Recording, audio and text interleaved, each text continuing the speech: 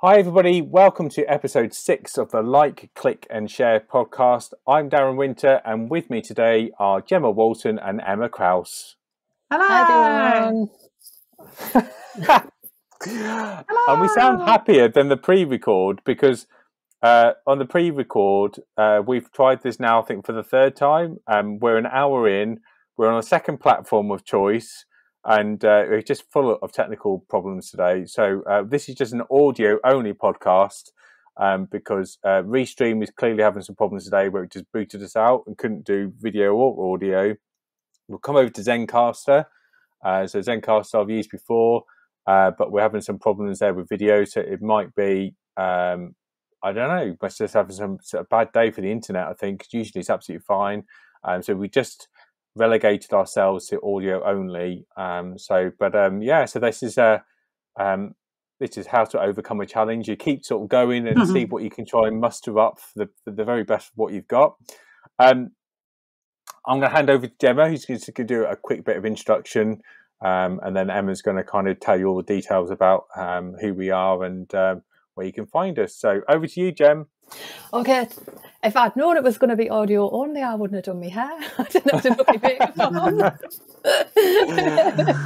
Right, so if it's the first time listening, I'm Gemma and we all work in marketing and communications, whether as business owners or freelancers, and we're here to talk you through the latest big topics in marketing and how you can grow your business, whether you're a freelancer, business owner, or just interested in how marketing can help you. Great stuff. And I'm Emma, and I'm here just to say a big thank you for listening to us, and that we always hope that you find our podcast helpful and interesting. And we'd love to hear from you. Any comments, any questions, you can email me at emma@ducodigital.com, or you can find us on social media. Find us on Twitter, Facebook, Instagram, LinkedIn, and also on YouTube. Just search for Duco Digital. All the links are in the show notes, and please don't forget to hit subscribe so you automatically receive each episode and never miss us. Fabulous stuff. Thank you very much. So the topic today is email marketing. So there were reports not that long ago that email marketing was on its way out, but there's been a massive resurgence, and there are a few people say like it's never going to go away. And in fact, it's probably one of the pillars or one of the key to being a successful digital marketer. Apparently, the first email was sent in 1971, and today over 220 billion emails are sent and received daily. So there's definitely no sign of this going away, but nearly 45% of those are spam. And I think we're going to be talking about some of these issues today, so particularly about email delivery, how you can improve on delivery, and just to kind of understand how you can use email marketing more successfully. So do listen through the podcast because there's some real sort of key nuggets of information that hopefully that'd be great takeaways. But Emma's going to kick off with a bit of an introduction of the benefits of email marketing. So over to you, Emma. Thanks. So I think obviously we're all big cheerleaders of social media, and that's where that kind of is our bread and butter, and that's what you would be expecting us to talk about. But I think recently I've been wanting to explore quite a lot how email marketing would be more successful for my own business, and what I can do to shore that up for my business. And I think it's been making me think that everything that I do on social media and everything that I grow on social media is obviously owned by the social media platform. So if Instagram or Facebook were to close tomorrow, where would I be with being able to talk to my customers? And that's really made me think about sort of growing my email list and the way that I can talk to my customers that way. Because at the end of the day, I own my email list and I own that communication with my customers. And so that's quite important. So that was the number one reason why I wanted to work hard on it, and also to be really efficient with my business and look at the different touch points that customers talk to me and the way that they find me, in the kind of way that sort of social media is it's kind of like a circus ring, isn't it? It's so busy, it's so scrolly, it's really difficult. And I really understand my place there and my my role in that social media. But an email communication with a customer lets us kind of really get down to it. It lets me talk about my expertise in my field. It lets them sort of really see what I'm about and what we're doing. And of course, they can unsubscribe at any time. So you know that anybody who opens your email is already really invested in what you've got to say and really there for what you've got to say. So I don't know what you guys think, but that's where I have, as a small business owner, been really starting to kind of improve my email marketing and really get to grips to it, because I think it's a real power force for my business. So why did you stop? Did you ever start with email marketing to begin with, or did you kind of start it and then drop it? How does that journey work for you? So when I set up my website about 3 years ago, I've got a few standard emails that go out, kind of that are automated through my Squarespace website, but they're not anything that I've really spent a lot of time considering. I haven't spent a lot of time considering the message, how well they're written, are they consistently written, and there were definitely lots of points that I'm not sending an email. So I noticed from feedback from customers that I often get an email saying, "Did you get my payment? Did you get my payment?" And then I've realised then that means that there's not automatically an email going through my website to say, "Thanks for your payment. Your order will be processed and you'll receive it then." So that was an easy way, by paying attention to kind of feedback that was coming in. I can write a really good, clear, automated email that reassures the customer that point. I think your emails, automated or not, and some of them can be done for you, so that really cuts out a lot of your work, and some of them you want to tailor, and some of them need to be timely and personalized. So there's different things, but it gives you a good opportunity to really build that relationship, to show trust, to show reliability of your brand, and a lot of that can be happening for a small business like mine without you having to do all the work all the time. Yeah. Gemma, do you work a lot with email at the moment in terms of email marketing? No, not at the moment. I have done in the past. I think it's tricky. It's been quite difficult to, I guess, get it right. And what you were saying before about there being a real shift. I remember being on a Google digital marketing course about 6 years ago.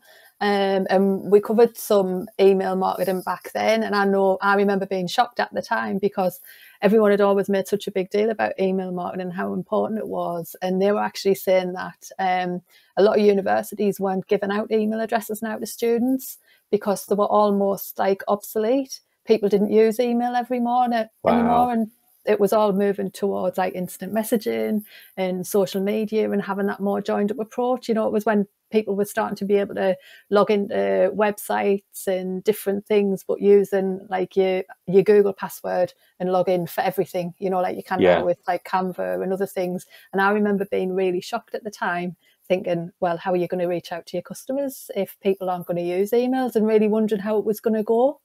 But I think there's been a bit of a shift since then. So I think it's difficult. I think you're going to cover this, aren't you, Darren, about getting it into getting your email into somebody's inbox? Yeah, I'm gonna. Emma, interesting. This is a really good podcast because we've kind of got different aspects of what we're going to be talking about here. So Emma just covered a little bit about benefits, but she just recently completed some training about how she could use it on her website. I don't want to say anything more because she's going to talk about that next. But yeah, I'm going to look at improving sort of the delivery, which is often a problem where you want to send an email out to a group of people or your whole mailing list, and a lot of it just ends up in their spam boxes. So how can you avoid that? And then you're going to finally round up, Gemma, aren't you, in terms of sort of providing more kind of sort of analytics and data side of email. Is that right? I'm going to talk through some trends for 2021. Yeah. So obviously, like what I was saying there about there being like a real shift, there has been a real shift in things, obviously, pre-COVID and now as to the types of emails and what people are doing. So I'm going to talk about that. Fabulous. So Emma, so you just recently completed some training. So how did that work for you, and how can you going to use that in your business? Yeah, so I signed up to Helen Perry's List Club. I feel like I talk about her every time, helenperry.com, and I'll put that in the show notes. She did a 3-week course, and it was just really about growing your list, growing that ownership of that communication with your customers, all aspects of it, why it's good for your business, why it's good for your customer, how to the sort of logistics of it and all of those kind of things. But what I took away from it for my business was just really being aware that as 2021 goes on, how difficult, if we head into economic difficulties, how difficult sales and purchasing is going to become for everyone. And so how that relationship with your customer is going to be more important than ever. People are going to make purchases of expensive things like mine with much more consideration, and rightly so. And so it's important that relationship with your customer is solid and strong, and that they know they are making that purchase with confidence. When I had a look then at my social media, so including things like my profile and my messaging that's going out that way, and then did an audit on my website of the different points that customers could get in touch with us as a company, and ways that they would give us their email, and that we could increase that communication and improve that communication, so that it was a quality relationship. It was full of trust, and that they could see, and I at every opportunity could give them the knowledge that I'm an expert in my field, and that they're going to get quality design, handmade in the UK, and all of those kind of things, that we are worthy of their custom. When I looked at that, there were 8 places, 8 touch points that really needed improving, and really 8 places that customers could have that interaction.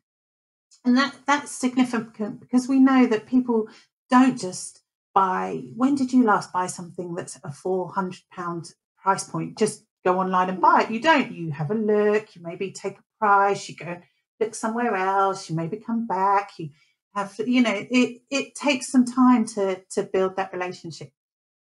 Then, when I've looked at those different touch points, things like your pop-up that come and asking people to sign up, then making sure that when they've signed up, you send them a really good welcome email about what they should expect, why it's worth their time, why they should open your email even, and not just let it go into junk forever. To make sure that they're consistent. And this has taken me a couple of days of sitting down, hardcore kind of writing, editing, looking at my vocabulary that I'm using, taking out most of all the words, and really doing that. And I ended up with over 2,000 words of writing. And it made me realize that if I hadn't have done this work, I must be sending those emails. But am I right? Of those 4 billion emails that you said, or whatever gets sent a week, I reckon I'm doing 2 billion of them.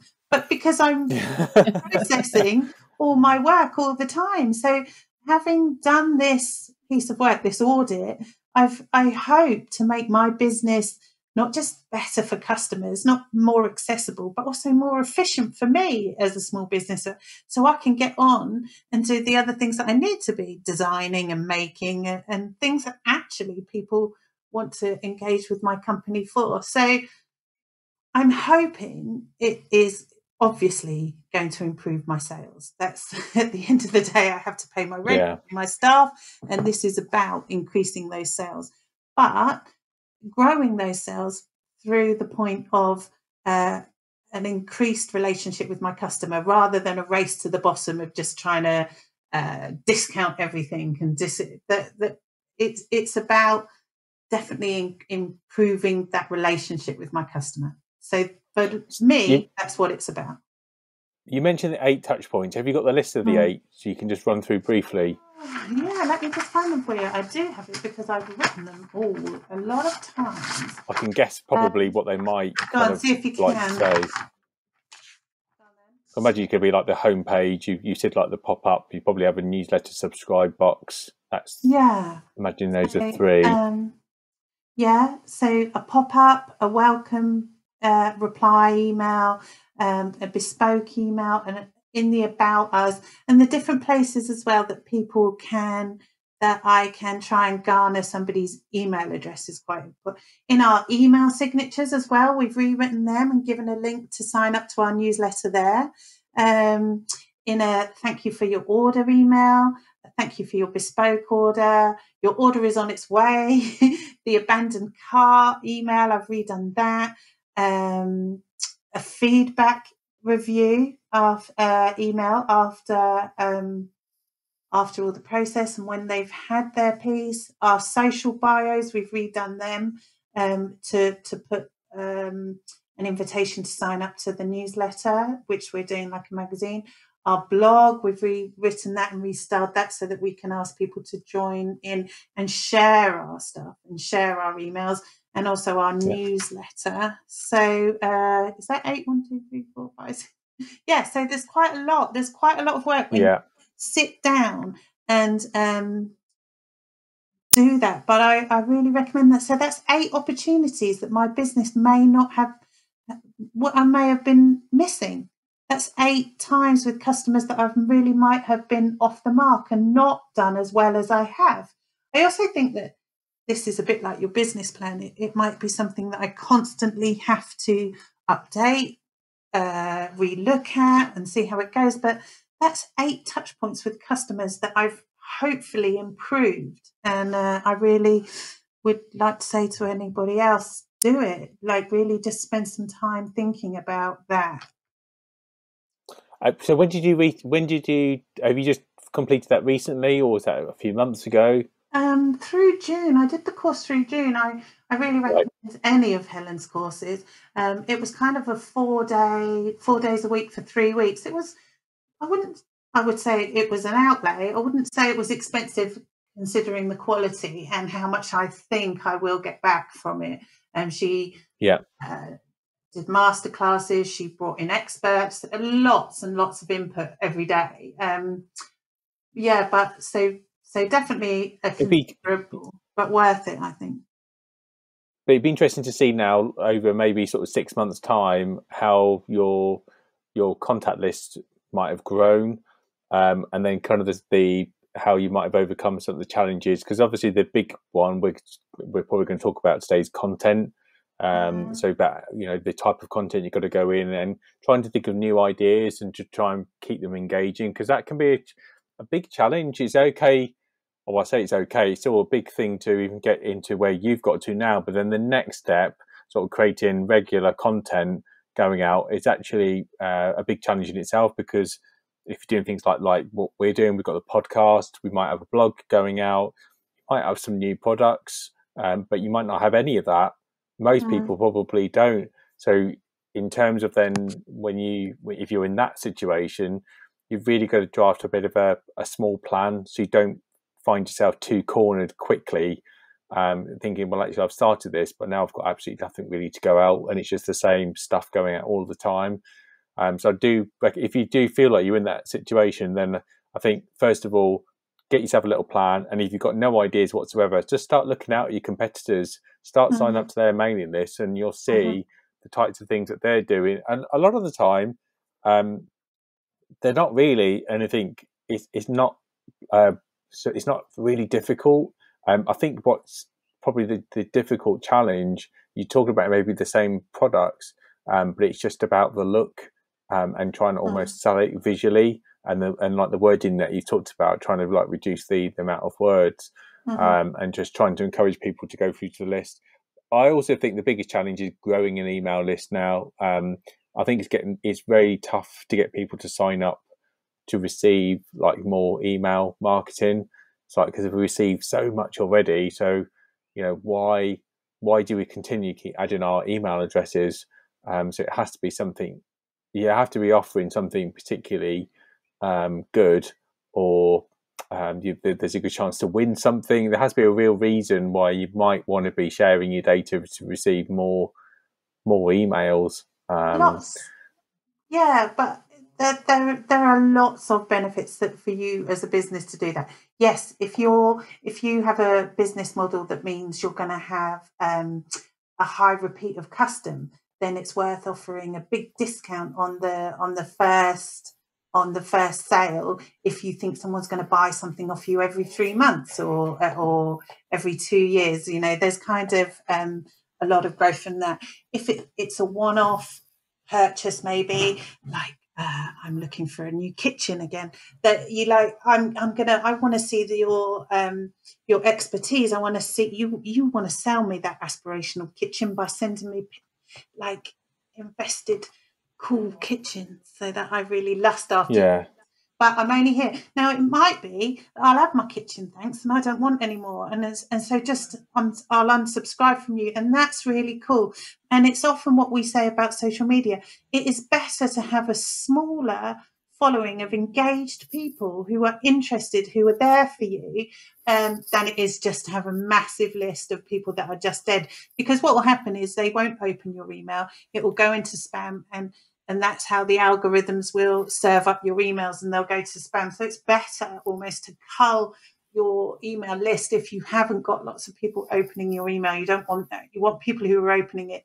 So it's your real opportunity to engage at a different level, at a deeper level with your niche audience. It's your real chance to go deep, to show your expertise and let your audience know what you are there for, to serve them and to be helpful. And I think you've got to be upfront about that in all the places that people would sign up for your email. Why should they? Is it because you're going to get a discount? Is it because they're going to get the best bits of you? Is it because why? And you've got to be really high front loaded about why someone should bother. Because why should you bother? If you think about the things you open, there are clothing companies that send me, I reckon, 4 emails a day.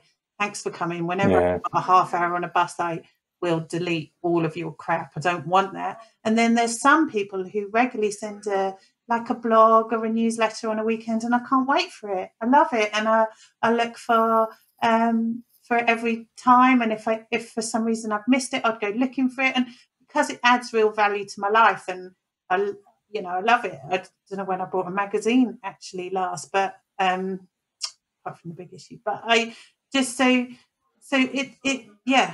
you just got to be upfront really early on about why people should bother with your email. That's brilliant. Okay, well, I've got some tips here that we're going to run through about kind of email delivery.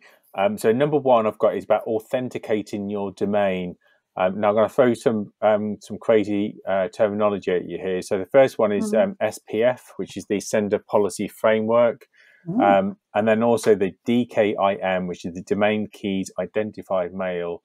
So basically what these do, they both have separate jobs, but together, and they just confirm that you're the owner of the domain name from the email address that you're sending. So if you're the owner of joeblogs.com and you're sending from joe@joeblogs.com, then just double checking that you are Joe and you do own joeblogs.com. You're giving your marketing tool, your email marketing tool, permission to send email messages on your behalf. Now, most of the time, this is all done when you sign up for an email marketing platform, certainly nowadays, but maybe going back a few years, I think the moment a few platforms just like you could just sign up and start sending stuff straight out. But I don't think there's many platforms that allow you to do that anymore. So really, this should be already done. There may be the reasons this might not be kind of aligned properly, maybe just to do with domain name changes. And so it's worth double checking that your DKIM and your SPF is all done and all set up. They're also there to kind of prevent like spoofing and phishing. And spoofing, if you don't know what that means, that just means that it's about like somebody else trying to pretend that they're you. And obviously we see a lot of those types of emails going out at the moment where it looks like it's from one person, but then if you look at the email address, it's actually from some really random email address. So that's what spoofing is. So it could say you're from, let's use Joe Blogs. We can't use any companies. They just say you are from, you think it's from joeblogs.com. It says it is, but then when you look at the address, it's like info@xyz.com, which obviously is not a real company. So then you therefore shouldn't even do anything with that email. You should just delete it, or move it to spam, or report it. And then phishing, If you're not too sure what that means, and it's phishing with a PH and not with the F, with the traditional rod and line. So like phishing is where you might click a button and then it's trying to capture your data, your emails, your data you're either inputting, passwords, even things into your banks, stuff like that. It could be download. You might ask you to download software or run a test, anything like that. So those things are obviously really bad. But this is why SPF and DKIM is really important. You should set up, and also kind of not to do with email delivery, but just to do with security here, because we're talking more about that. Then do change your passwords. It is a pain changing your passwords, but please do think about changing your passwords. The reason being is that I had an interesting example. It's from an accountant that we used fairly recently, and we started getting emails from them. It sounded like it was a real person, and I responded, and this person did respond. So I actually rang them to double check, and they said, no, it isn't that person. That person is not here doing that. So somebody got in and was pretending to be them. So it sounds awful, but if you're working for a trusted company like an accountant, then your whole business is completely exposed. So it's a massive security risk. So you do need to make sure that you've definitely got this set up. So second thing, buying lists. It's a real big no to buy lists. It's really cheap, and it's a great way and a big cheap way and quick way of building a mailing list. But like you've just said, Emma, about the amount of times that you receive unsolicited emails or from companies you've not really heard of before, you just need to think like as a person, if you're buying emails and buying data, where's it come from? Is it really good data? You don't know. So really you're putting a lot of time and effort and money, because email marketing generally isn't free. So you have to pay for the levels of like high amounts of contacts, and can be quite pricey. It's not a great way of doing that. I don't think. It's not very ethical. The other thing is that there are spam traps. So tend to be on these big mailing lists, you will find that there are like email addresses in there that kind of like are traps, and then the email marketing software will be able to detect that and then see that your list is actually shouldn't have even been imported. So that can create some problems for you, because if that happens, you could risk your domain name being blacklisted. And trying to reverse that. Sorry, there's some really noisy things going on in the background, and I can't control them. If your domain name gets blacklisted, it's really difficult to reverse that. And I've read of companies that I've had to kind of start all over again with a new domain name and get the brand out there. So it's as bad as your Facebook account sort of being closed, really. So you definitely just really, really do be careful. If you're new, it can take time to build up trust. So make sure you plan your regular content, like I say, but don't bombard people. Emma, you might want to put your mic on. Thank you. But don't bombard people when you're starting out. So find out what users like and what they can click on. Spammy content, as Emma was saying. So the actual links you put in the email there, to making sure you're linking to good quality sites only. Spammy phrases. So think about it. They might sound like great slogans to use, but actually the email software might pick it up and then thinking, actually, this is not a very good quality email because you put this title on there, or you use these words, win millions of pounds, competition. There's a whole list, and you can use some software. I'm about to talk about testing in a minute, but you can use kind of like testing elements and software to pick up these spammy phrases and highlight these out to you. Red fonts, lots of exclamation marks, capital letters. Personalization really helps. So that's a positive thing you can put in for content. Anything else like exclamation marks, capitals, red fonts, they don't tend to like that. And are we really still sending those oops emails? I made a mistake. I should have put this in and I didn't. And I'm really sorry about this. It's just another excuse to send the same email again. And they probably work. But actually, I think it's just lazy marketing. It used to be funny that people made mistakes, but now it's actually more annoying. Testing, I've kind of talked about some testing you can do, like for spammy phrases, and checking through your email as well, in terms of like checking for broken links. Always send a test copy to you or someone else to check your email. So how many times do you send out emails with no call to actions, no links, or spelling mistakes? So this is about kind of refinement, but kind of definitely check your email provider, because they may offer different types of testing, like A/B testing. So you might have two versions of an email to see what lands in the email box first, and what people respond to better. Is it with this picture or with that slogan or this slogan? So you get to understand a bit more about psychology of your readers. And the last couple here, cleaning. So making sure you clean your lists. So look at your email list. I haven't done this for a little while myself, so it is on my list to do. So this is why I've put it on here. So look at your email accounts, and then anybody that's regularly come up as a hard bounce, you just need to get rid of them, because again, it's dead money. It's a waste of time. Your figures will be much better without them. Inactive emails. So maybe people that aren't really engaging with your content, you might want to think about removing, or maybe segment those and try a different approach to remarket to those. But remember, it's best spending your time working with customers who are interested, like Emma was saying. So collecting emails can be like a bit of like a vanity project on social media with followers and likes. It's just a metric to guide you, but it's not a road really that you should be following, to the end of that. You've got to keep getting more and more and more. It's like, look at your overall metrics. If they're all great, fine, but very often that's not the case. And the last one is just really timing. Days of the week, holidays, time zones. Do need to think about things. So especially going into the summer, we've had the Euro footballs, we've had Wimbledon, and we've got the Olympics coming up, which are obviously different time zones, so people's behaviours will change regardless of what country that you're in. So definitely sort of think about when you're sending things out, local holidays, custom holidays. Definitely have a think about that.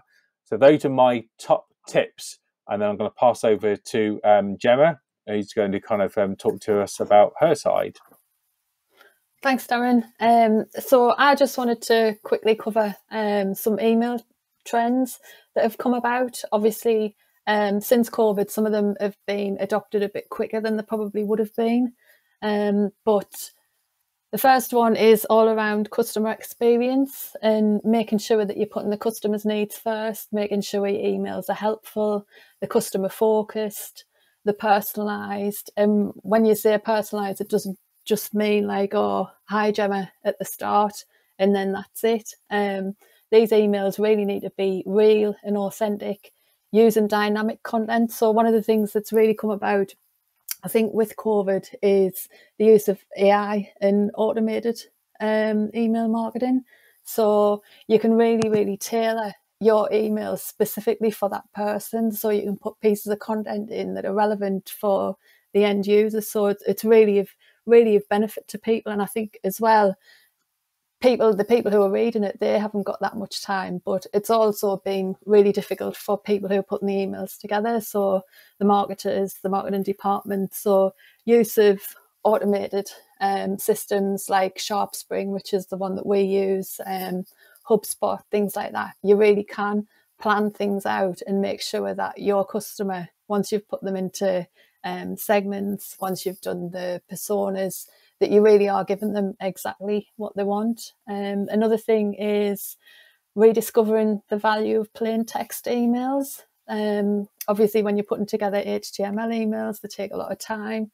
So everybody's been really time poor at the minute. So it's a big time saving for people. And I think as well, the other thing about plain text, which I didn't really think of until I was looking at this in a bit more detail, people actually think that they're getting email directly when they get a plain text email, rather than something that's come as part of like a bulk email out to people or a newsletter. Another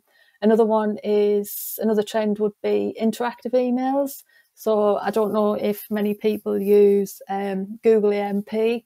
advanced mobile pages. But now when you're setting up your emails, you can use Google AMP and use some of the embed some of the Google Shopping if you have products and services on there for sale. So it's a bit more interesting. It directly links to things. People can shop directly from the email. Another one is using bright colours, which I'm a big fan of because I'm quite into bright colours, but making your email stand out now, breaking it down into blocks so people can see what's between this piece of content and that piece of content. So I think the big thing though that's moved on is the marketing automation. What do you guys think? I think there's some amazing things there. I think I love the fact about the AMP pages. So I'm not too sure how to do that myself actually. So something that I'll have to definitely look into. I've got a couple of links that we can put in the show notes. Two sites that I use quite a lot. One is Dave Chaffee's site, Smart Insights. They've put something together on trends, and Marketing Influencer Hub, which I use a lot as well. They've got some step-by-steps and things. So we'll share those in the show notes for everybody, because the Google one, the interactive emails, when I was looking at that was really good. And I think as well, when we've been doing the ones using SharpSpring, Darren, the dynamic content and stuff, it gives the end user the real feeling that it is for them. It is going to help them, because it does address their needs, their pain points, what it is that they're looking for, because you've really taken time to break down your email list into the segments. You've done your personas, you've done your research, so it's really specifically for them. And I think, when you look at the dynamic content, I know that it is possible in MailChimp now. They've made it a lot more easier to do that. So we use SharpSpring marketing automation, which mentioned a couple of times. So that's all about that. It's very similar to HubSpot, which do the same thing. And I think both those platforms really kind of kick the whole kind of marketing personalization off. There are other platforms out there like Marketo, as well, who've been kind of big about marketing automation.